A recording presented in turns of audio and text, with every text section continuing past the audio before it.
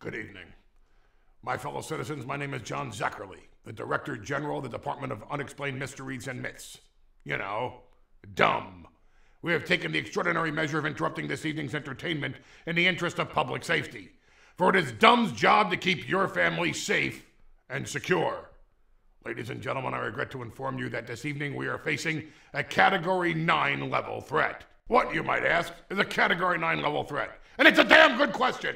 One you should be asking on behalf of your families. Let's just say you don't want it to be a Category 13 level threat. That would be really bad.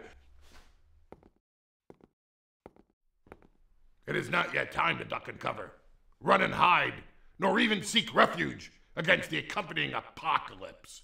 Instead, we urge you to be vigilant and keep an eye on your neighbors, your children, and yourselves.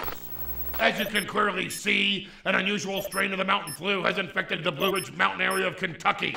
If you are experiencing any of the following symptoms: oozing green liquid, coughing up blood, biting off more than a family member's fingernails, stay the hell away from me!